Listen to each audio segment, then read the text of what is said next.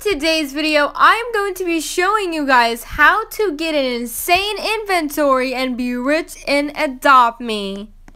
Buy eggs. You guys need to buy eggs so you can get more pets and make neons. Save up your money for the eggs, especially the limited ones in the gumball machine, because these are leaving very soon. Right now, currently we have the fossil egg. Next, age your pets. When you age your pets, you have higher chances of making neons, and people overpay for full-grown pets. You can also get a lot of money in the game. When you go to Adopt Me, instead of going there to trade pets, go age pets. You will get so much neons and so much money, so much offers. Trust me, it's part of getting rich. You have to work, you have to spend your time, because people just want to be there on 10 minutes and be rich. That won't happen. You have to age your pets, and you have to spend your time doing all these stuff in order to get an insane inventory. You guys do not trade your pets and do not overpay for anything.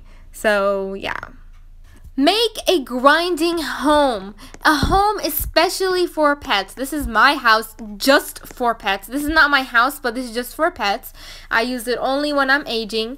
And guys, I have everything. The piano and beds, everything that pets need. So make an aging home. Buy limited items.